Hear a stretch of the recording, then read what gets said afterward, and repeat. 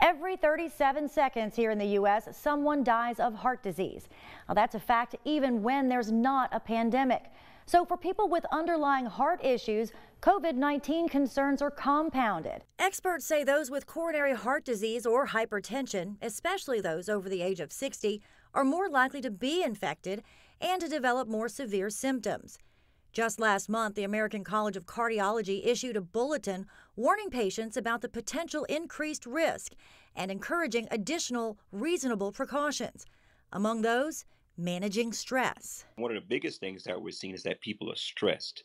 It's a very stressful time, and stress is a risk factor for worsening heart disease. So, especially if you've been diagnosed with heart disease, we ask that you try your best to manage stress and get the necessary help that you can at this time. One thing you don't have to stress about is access to experts like Dr. Green.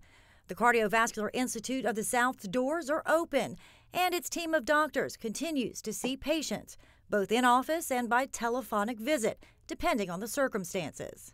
Now, we're going to talk more about COVID-19 and what it means for those with heart disease next week. In the meantime, you can visit the CIS website. We have a link to it on this story on our website and on the BR Proud mobile app.